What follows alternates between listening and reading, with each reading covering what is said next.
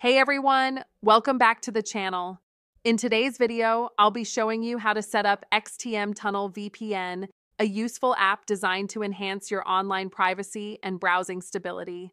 Whether you're aiming for a safer internet experience or just want a smoother connection, this app offers flexible protocol support and fast, reliable servers that can help improve your connection.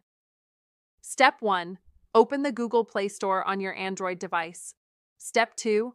Tap the search bar and type XTM Tunnel VPN. Step 3. In the search results, locate the correct app by its icon and tap on it. Step 4. Press the install button and wait for the download and installation to complete.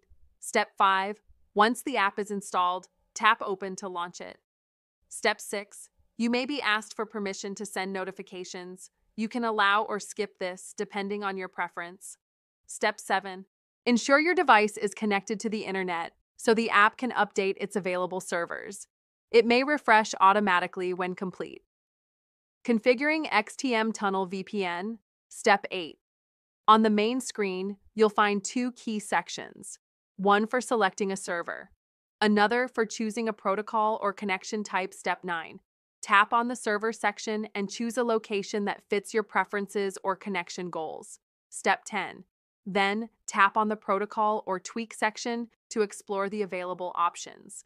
These include different methods of connection suited to various networks. Step 11.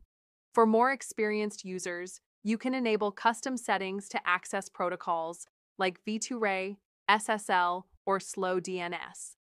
These options may require advanced knowledge or specific configurations. Step 12. Once everything is set, return to the main screen and tap the Start button. Within a few seconds, you should see a connection notification confirming that you're now browsing securely through the VPN. Wrap up. And that's it! You've successfully set up XTM Tunnel VPN on your Android device. If this video helped you, please like, subscribe, and turn on the bell icon so you never miss any of our tech tips and tutorials. Thanks for watching, and remember, always browse safely and responsibly.